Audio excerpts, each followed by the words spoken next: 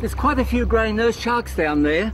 Now, scientists and experts believe that the greynurse shark will be extinct within 7 years, and that's a really big worry.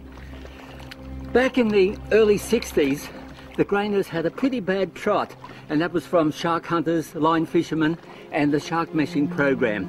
And the numbers decreased drastically, and people then thought that they were a man-eater, along with the tiger and the great white. But now we know them as a placid shark, definitely not a man-eater.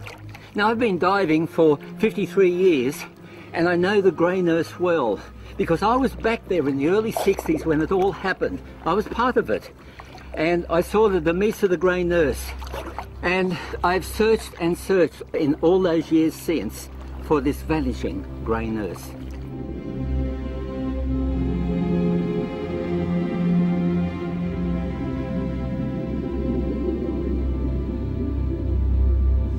Along the east coast of Australia, the greynurse sharks congregate in selected gutters. Scientists say they may number no more than 300 and are plummeting toward extinction. Overseas, they're endangered too, and are called ragged-toothed sharks in South Africa and sand tigers in America.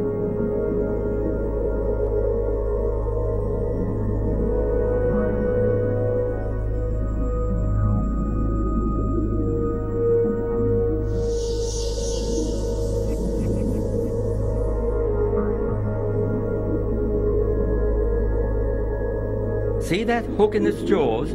That's the shark's greatest threat today. It inhibits its feeding, and if lodged in the stomach, it's likely to die.